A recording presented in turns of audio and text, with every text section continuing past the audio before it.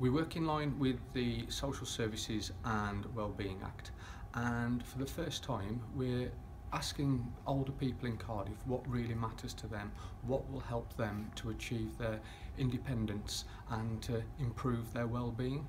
By working closely with our partners in health, in social care and within the third sector, preventative services have a wide network of resources to be able to find as many alternative solutions as possible to help people to live more independently. It can be income maximisation. It can help to get people out of social isolation and more involved in their communities.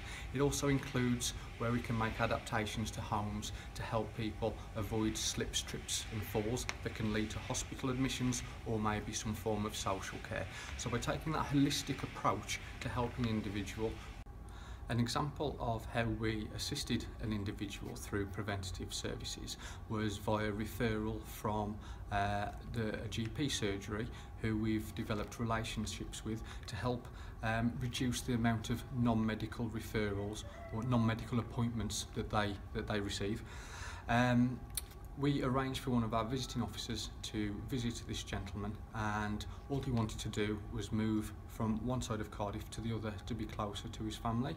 But through a better outcomes conversation, we were able to get information from this gentleman that allowed us to put solutions in place that could assist his well-being and help him to live more independently.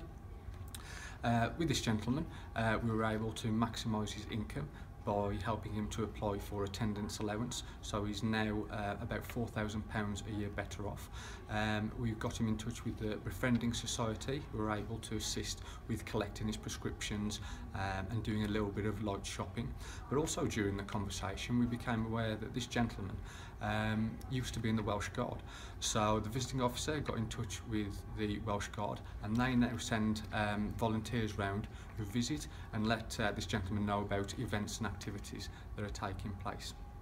Also during the visit, the gentleman advised us that he was feeling a little bit unsteady on his feet when washing, so we arranged for an occupational therapist to visit and do a full assessment, and the outcome from that is that this gentleman also has had a wet room fitted, so he feels much more confident. We also referred this gentleman to telecare, and because he was living one side of the city, his family were living the other. They needed a little bit more security just in case anything were to happen if he were to have an accident. So this gentleman was signed up to telecare. He feels much safer in his home, and his family feel much more confident that should an accident occur, that someone's on the end of the phone or indeed able to help